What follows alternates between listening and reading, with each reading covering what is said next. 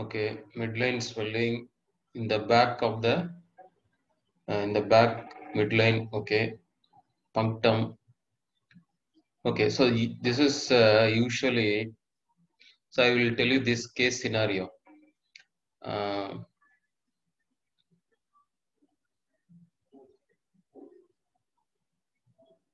okay, so this is a case of sebaceous cyst. Okay, so this is a case of sebaceous cyst. Usually, you will get this case as a short case.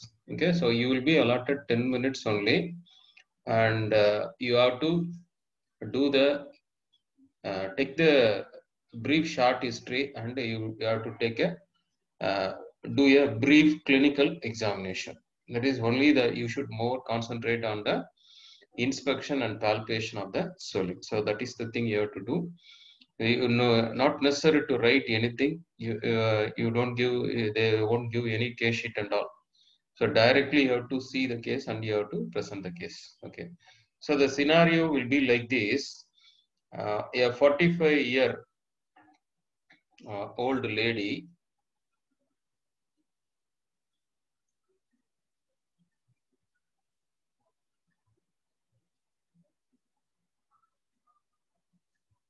Okay, so the 45-year-old lady, she is presenting with the swelling in the back, particularly, okay, in this location, in the midline. So what is the size of the swelling? Approximately, it will be 3 cross 2 centimeter size. Okay, so what are the first thing you should ask the history taking, from the history taking, what are the thing you have to ask? The first thing is you should ask about the swelling. So what is the swelling? The first thing is onset. You know all these things. That is for all swelling you have to ask these things. Onset, progression, then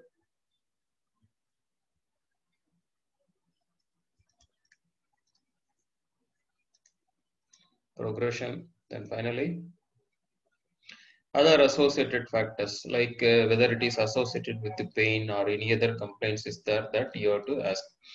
So this type of swelling, usually it will be having insidious onset. Okay, you don't get an acute onset. Usually it is an insidious onset, and duration will be a longer duration, because it is a benign swelling.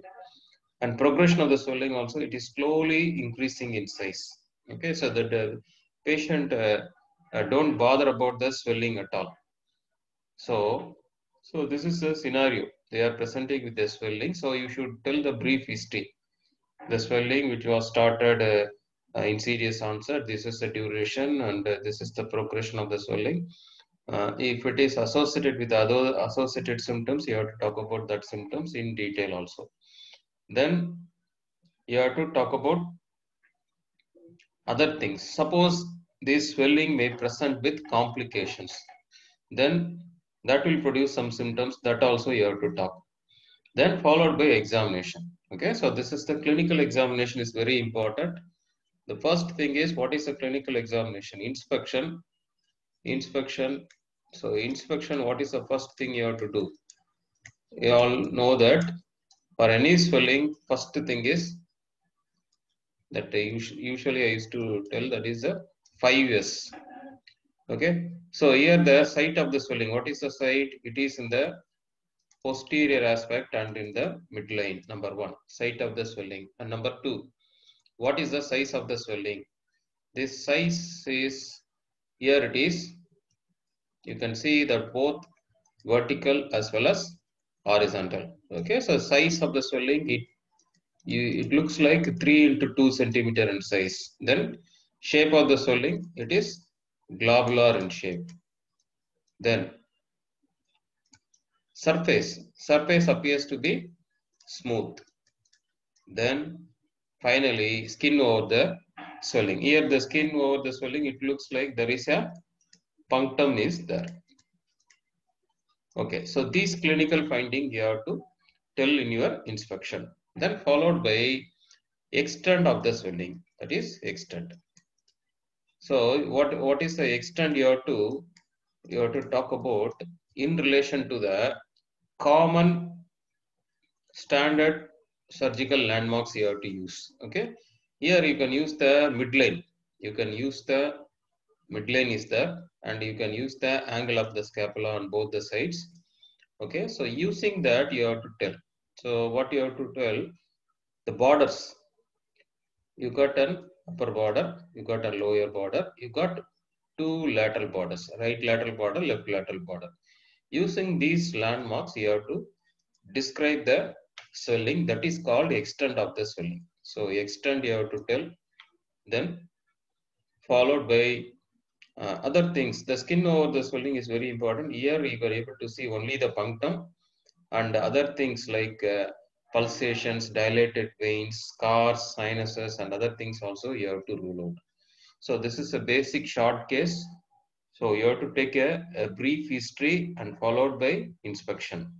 Once you finish up the inspection, you have to go and do the palpation. So palpation, what is the thing you have to do? Sir, Yes, sir, many are not able to connect, sir. they are in waiting room or So waiting, sir, but not getting connected, sir.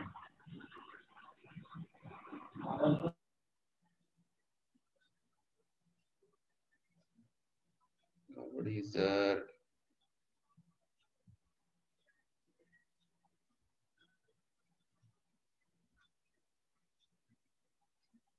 I don't know. We see.